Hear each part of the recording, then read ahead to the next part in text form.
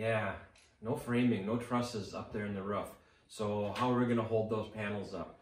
Well, you love the look, right? You love that open vaulted ceiling, and this is what this provides. This is one of the beauties of an Enercept SIP roof system. Generally speaking, we're going to hold our roof up with a ridge beam. It's going to be built into a pocket right into the wall. The ridge beam comes across.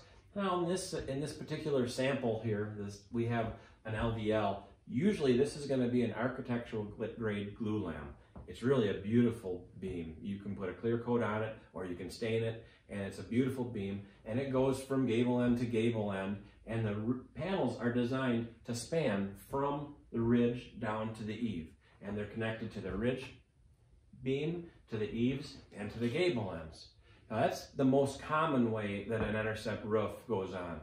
There's also some other options. One is a timber frame. If we're going over a timber frame, we might not use this connecting post system. This is how our panels generally look, is we have this insulated I-joist on one side and then a pocket built into the other, and those panels go together and are connected to each other that way. But we might go to an OSB spline system if we're going over a timber frame, where the entire skeleton of the house is already there for you, and we're just insulating it and covering it.